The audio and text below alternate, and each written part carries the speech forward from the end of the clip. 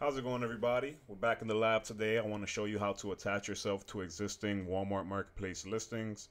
These are going to be items that you're sourcing from your supplier, distributor, things of that nature. And let's dive right in. If you're new here, please like, comment, and subscribe. Pretty much making e-com content for you guys, and we're ramping things up here. So excited to push this content out for you guys. So.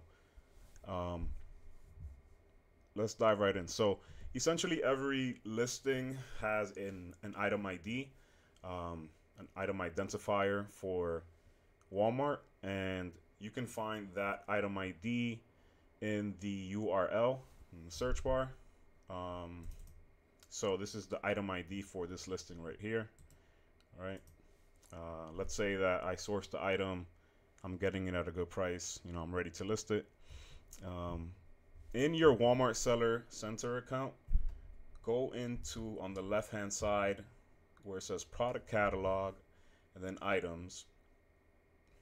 And once you select items, on the right hand side, top right, you'll see manage items.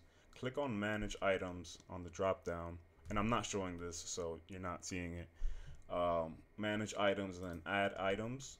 And that should take you to the listing page. Let's see. Okay. Switching over right now. Okay, so just copy pasted the item ID, and I'm gonna plug it into the search and enter. And then, yes, this is the item.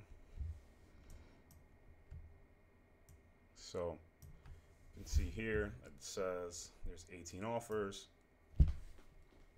It's going for $17.98. You can click more info, and this takes you to the Walmart listing. So, but I'm gonna hit add item.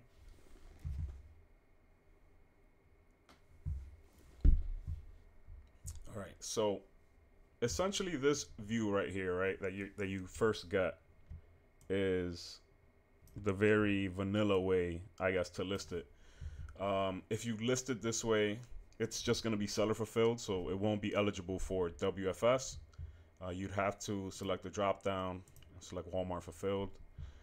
Typically, items like this,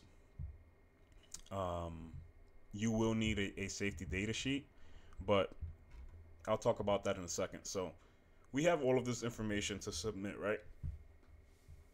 Right. So well, not all of this. So we have to enter everything in.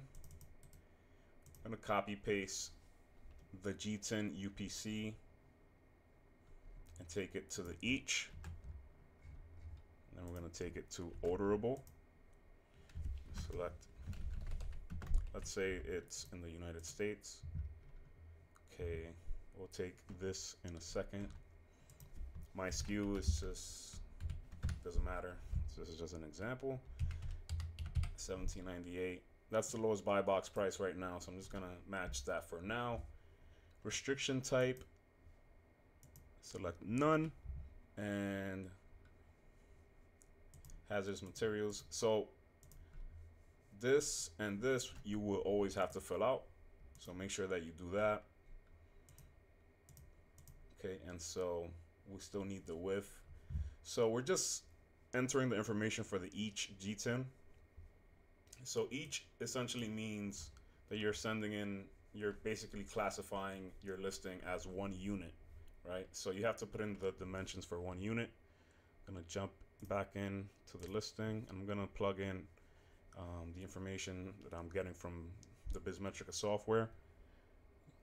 Okay, so let's dive right back. And obviously if you have the information, you can just do it, on your own, in-house. And so inner pack, I believe, is when you're sending in 2 pieces or 2 units in one. Case is a case, and then if you're sending in a pallet. So this is, those are the instances where you'd have to enter in the information for those. But right now we're just sending in one unit, and that's it. So we have everything. And once we select submit at the very bottom. Sorry guys. Yeah, so at the very bottom you should see submit. I'm just moving things around for you guys. Sorry about that. So I'm gonna hit submit, and it should go through.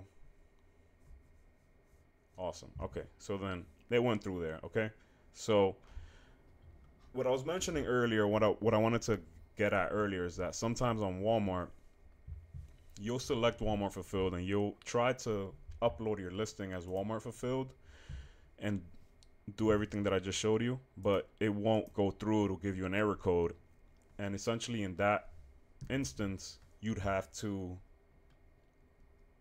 list it as a seller fulfilled item and then go through the process of converting it to a WFS listing. And the reason for that is because more than likely you have to submit a safety data sheet, and when you're listing products on Walmart, they require you to upload safety data sheets for your listings.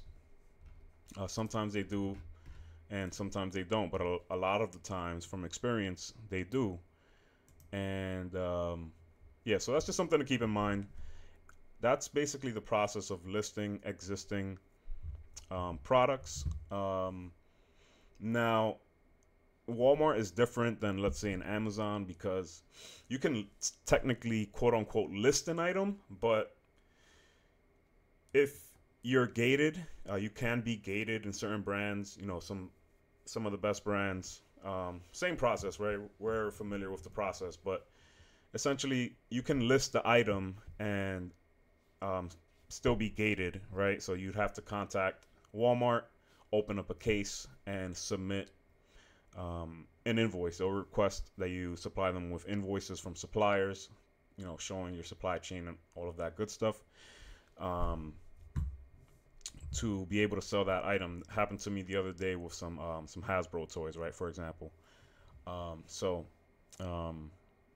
just keep that in mind. That's pretty much how to attach yourself to existing listings.